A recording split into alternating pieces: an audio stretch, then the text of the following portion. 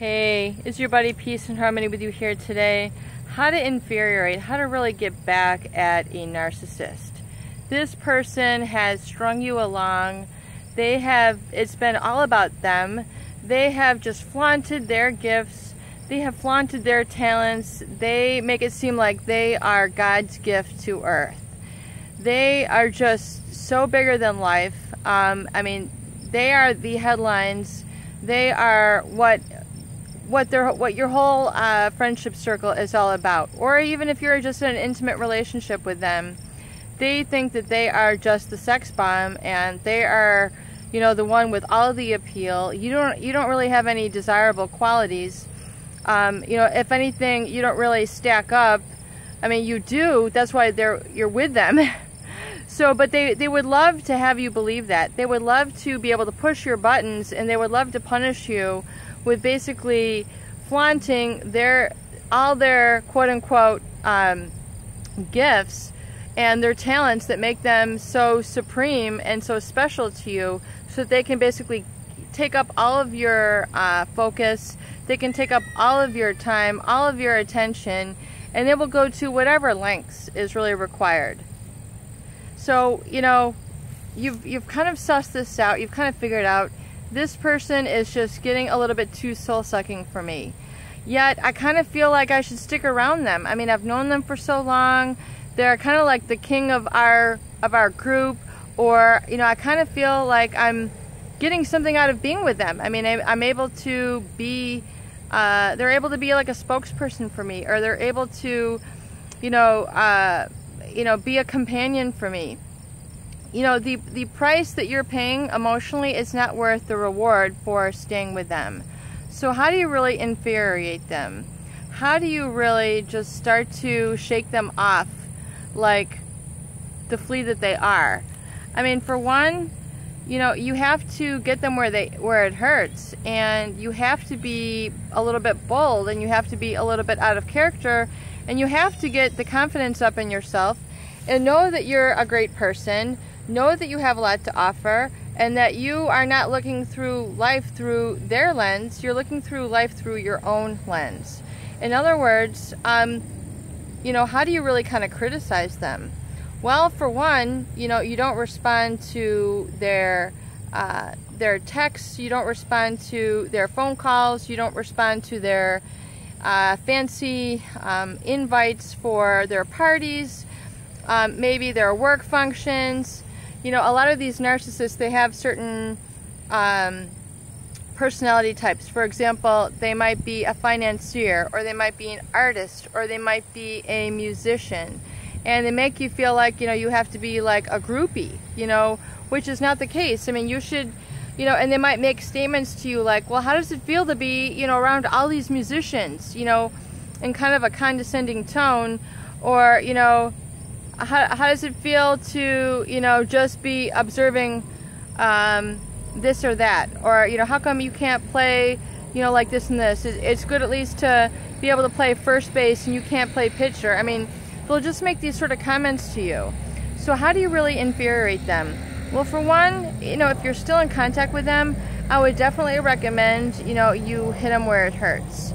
You start making kind of a little bit off character or off color comments to them. So I'm not suggesting at all that you stoop down to their level. That is absolutely positively not the goal.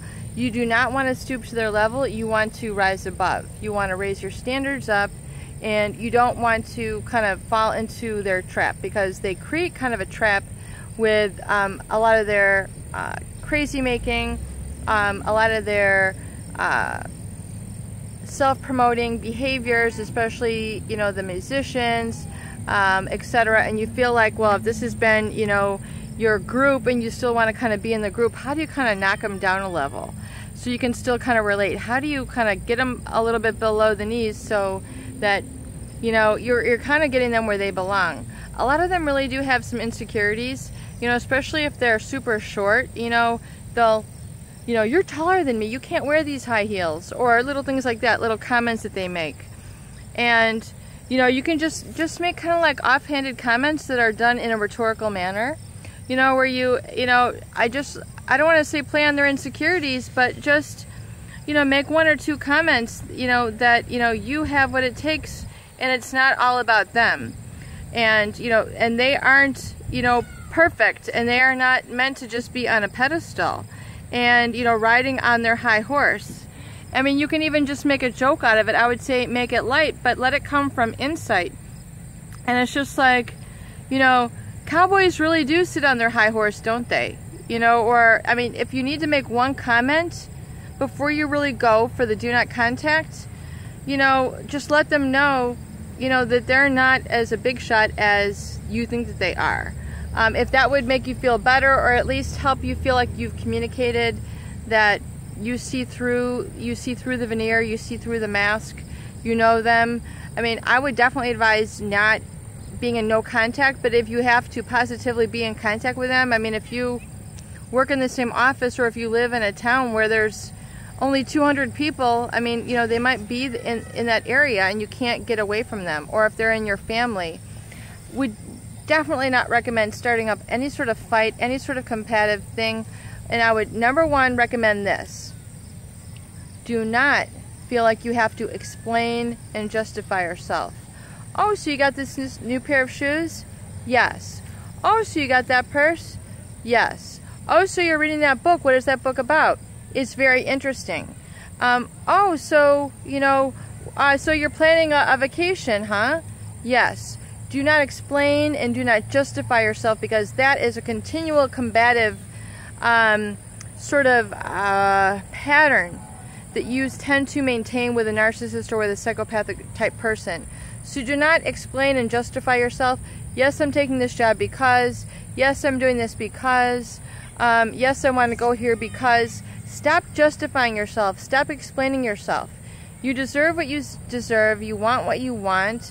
You earn what you earn. You go where you need to go. All these things are part of you living your life, but the narcissist, you know, will tend to make you believe, like, you're living your life?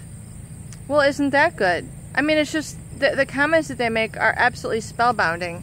And unfortunately, they do make those type of comments. Oh, good, you're getting out? You know, oh, wow, so you really did go see a movie. That's great. I mean, you know, they do it in such a condescending tone. Stop explaining and justifying yourself, and just do, and just have, and just be, and just goal orientate yourself, and just do it without needs to satisfy them, get their approval, get their feedback. You don't do it for any of those reasons. You live your life to live your life and manifest the glory that you're meant to in this life. That's what it is. You do not need to explain it to them, because they're going to come back with a reason why it's not good enough.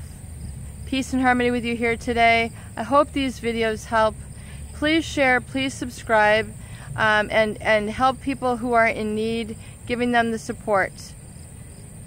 Have a beautiful day. Love you.